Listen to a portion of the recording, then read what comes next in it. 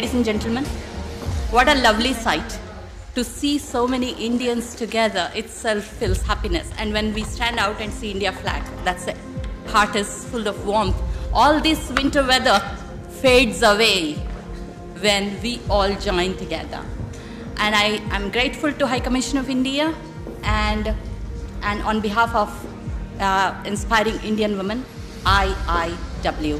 I stands for Inspiring Indian, and also I stands for I.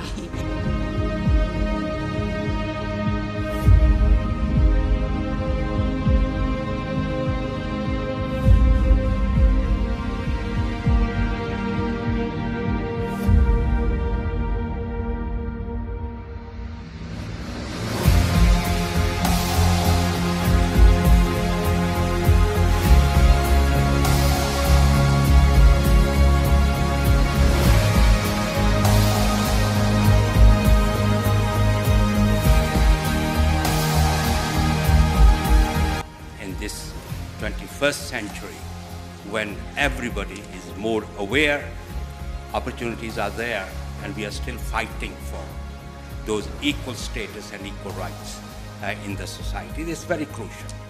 And I can see the very leading members of, if I use the term with the respect that the female members of the communities here, who are the leading light for the rest of the society and inspire others to fight for the rights, making sure that they have the equal status, full respect in the society.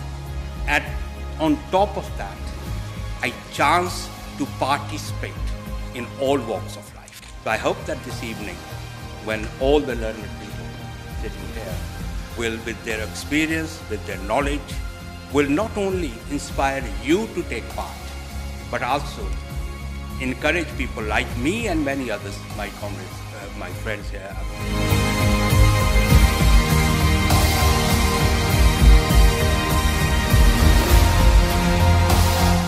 I cannot stress enough about the importance of mental health issues.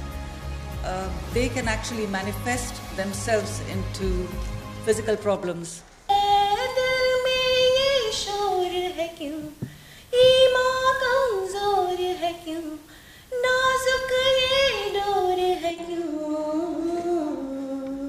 So what is your take on depression and anxiety issues that are plaguing the young people? You know, the stress of actually studying medicine, the stress of education. Would you throw some light on that? Well, I'm actually a psychiatry trainee, so I'm specialising in psychiatry. And I started doing that in Cambridge. So Cambridge is a massive university town, as you all know.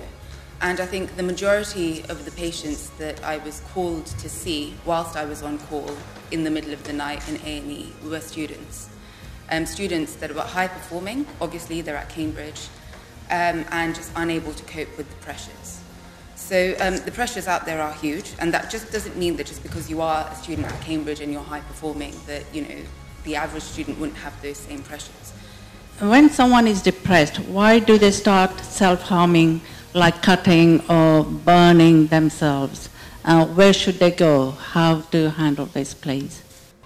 Basically, I'm an author. I have a YouTube channel, I blog, I write about feminist issues, a lot of which revolve around women's issues and obviously mental health.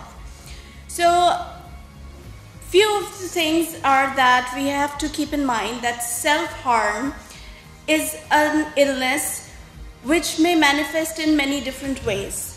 Cutting or burning is one thing. You could also be eating, overeating. You can find food comfortable or comfort in food. You could be overeating, you could be taking drugs. You could be doing anything to escape your depression or your sad situation, whatever it is. So there are many different ways in which someone could be self-harm. Good evening, everybody. Thank you to the IIW team. Thank you to Rashmi. Thank you to everybody for having us here. And thank you to Rashmi especially for bringing so much inspiration under one roof for us, so it's wonderful. Thank you. Yes, I've been providing counselling and psychotherapy services for a number of years, over 15 years now. So he devised these exercises, and the brain doesn't know the difference between a fake laugh and a real laugh.